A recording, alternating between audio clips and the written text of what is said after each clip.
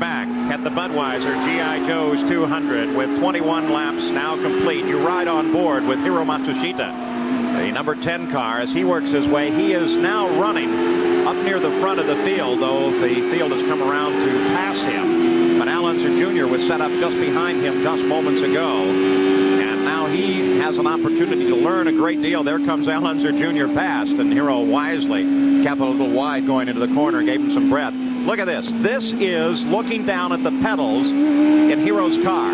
So if we watch this, you can get an idea of exactly what they do. Of course, the right foot sits on the throttle. That's the brake there in the center, and the clutch over on the left. That's right. Now he's on the brake for the chicane. Look at him flick across onto that throttle. What he's doing is he's bringing the engine revs up as he down changes the gears. Back on the brakes, flicks across, changes gear, back on the power again. So it gives you an idea just how much work and how much footwork or dancing there is on the pedals to drive these race cars. We'll watch Matsushita as he works his way around the track, as well as watch the pedals. Now, what you may notice is not a great deal of movement over on the clutch pedal.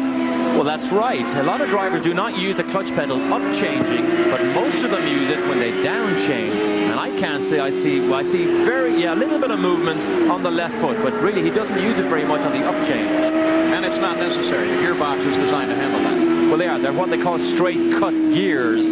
So you can actually, with momentum, engage the gears with very quick movements with your hand. As we watch Matsushita, Bobby Rahal has finally had repairs effected to his car and moves back into the fight. That's Rick Mears.